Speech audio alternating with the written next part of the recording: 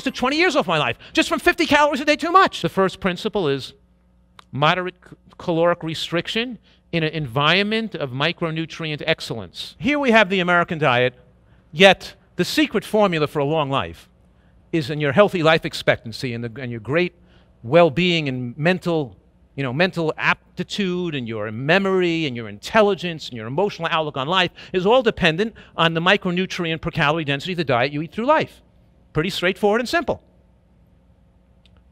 So let's assume for a minute, let's test this out, because I've said this is scientifically proven with every study ever done. Animals live longer, they don't get cancer.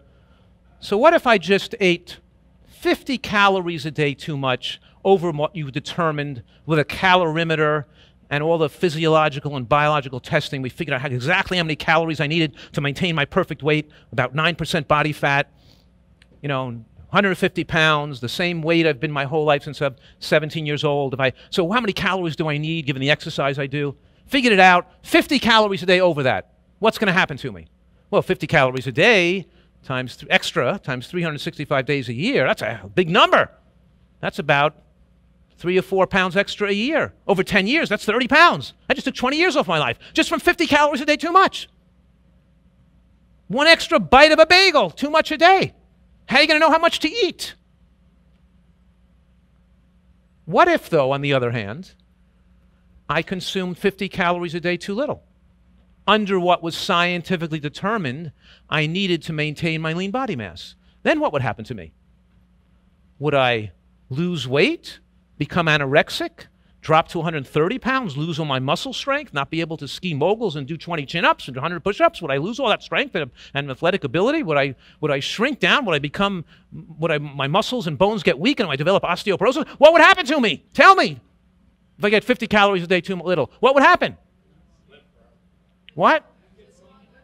He says I would get too skinny. Would I get too skinny, maybe? What do you guys think? No, of course. Right, you'd live long. Here's what would happen. My body would try to maintain its present weight because I'm already at my ideal weight. So my body would lower its metabolic rate. It would lower its body temperature. My temperature would become cooler. My respiratory quotient would lower. That means the calories lost through breathing would be adjusted. So I'd lose less calories through breathing, and my thyroid would function a little slower. So my metabolic rate would slow down so I wouldn't lose weight. And because my metabolic rate is slowing, I'm aging much slower. I'd maintain my youthfulness longer. My bones and muscles would stay stronger. I'd be able to maintain my muscle strength and my power into my later years. And that mild degree of caloric restriction would keep me in much better health and more youthful and protect me against these later life diseases that afflict everybody else, just by moderately restricting calories a little bit. Did you follow that?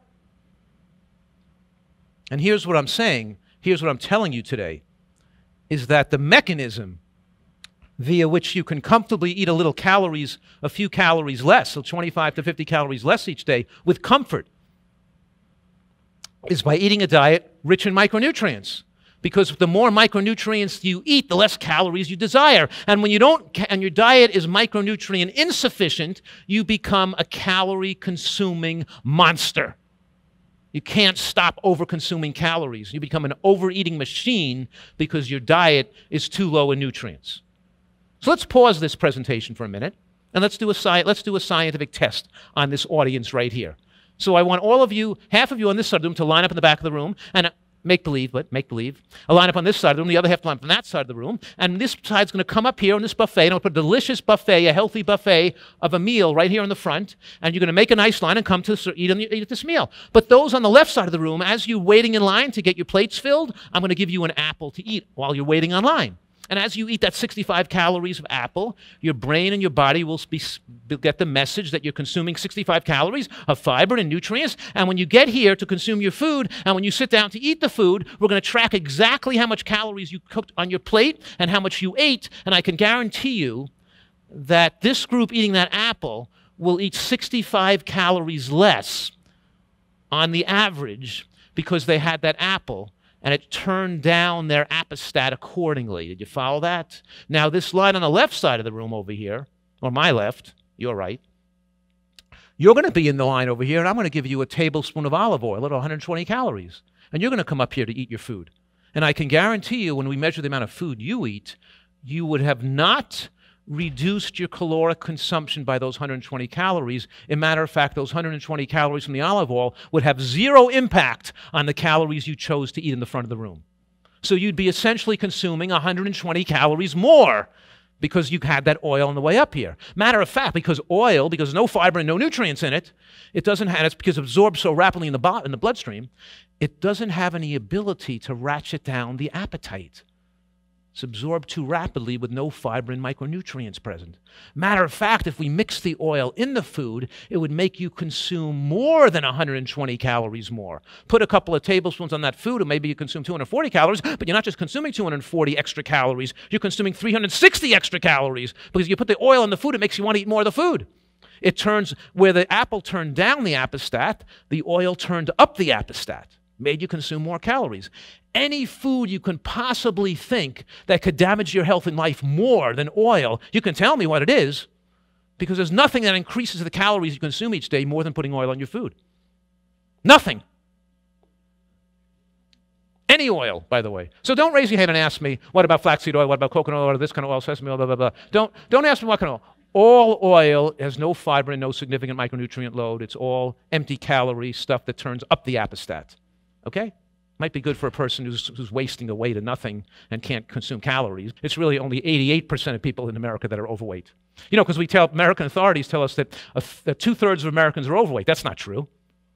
Because they use a BMI of 25 as a demarcation line, what they describe people as, label them as overweight or not. When we know from all the blue zones and studies of centenarians that long-lived people always have BMIs below 23, not BMIs below 25. If we use the criteria of 23 as the right BMI, below 23, we have 88% of Americans are overweight. That leaves 12% of Americans have a normal weight. Did you follow that so far? Out of that 12% of Americans that are so-called the normal weight, most of them, more than 90%, either smoke cigarettes, alcoholics, drug addiction, depressed, autoimmune conditions, digestive disorders. You know, in other words, they have some medical occult cancer, serious illness later in life. There's some medical reason why they're a normal weight or why they're slim. It's only about 2% of Americans are at an ideal weight because they eat and live a healthful life. Did you follow that? I hope you become that 2%. That's the whole point. You have to earn good health. You can't buy it. Doctor can't give it to you. Can't purchase it in the drugstore or the health food store. It's a fun experience, though, achieving it. That's a delicious experience achieving it, because as you get healthier, your taste and smell improves too. And food tastes better, and your taste changed. Now, my ANDI scoring system is not the most foundational part of this program. It's just a tool to help people immediately recognize that green vegetables are super high in nutrients per calorie. And it works. It helped people in Whole Foods Market and other supermarkets buy more green vegetables. When they put the numbers on foods, people bought more of those foods. It's just a tool to help motivate people to eat healthier, that's all. Doesn't mean everything. But you can see how oil and bread and chicken and white bread are relatively low in nutrients. They're just empty calories. What I'm saying right now is a piece of chicken is like a piece of white bread, like a bagel. Why am I saying a piece of chicken is like a bagel? Could somebody please volunteer that for me, please? Why? Why am I saying a piece of chicken is just like a bagel? Right. Because neither one contains a significant load of micronutrients. They're both rich sources of calories or macronutrients with no significant amount of micronutrients. They contain carcinogens. Of course, there's like what do they call it? Flame retardant chemicals in chicken from the bedding of the chickens, you know, and there's potassium bromate, which is a class 2 carcinogen in the white bread, but I'm not even talking about those things. I'm just talking about the fact that they're rich sources of calories with no nutrients in them.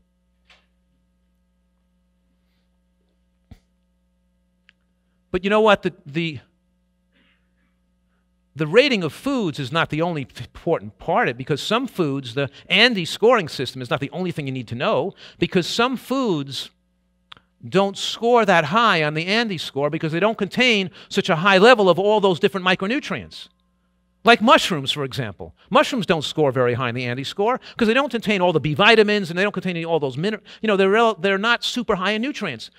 But mushrooms are a very powerful food to fight cancer because they're very high in particular phytochemicals that have specific properties that protect against breast cancer and prostate cancer. So they're a superfood.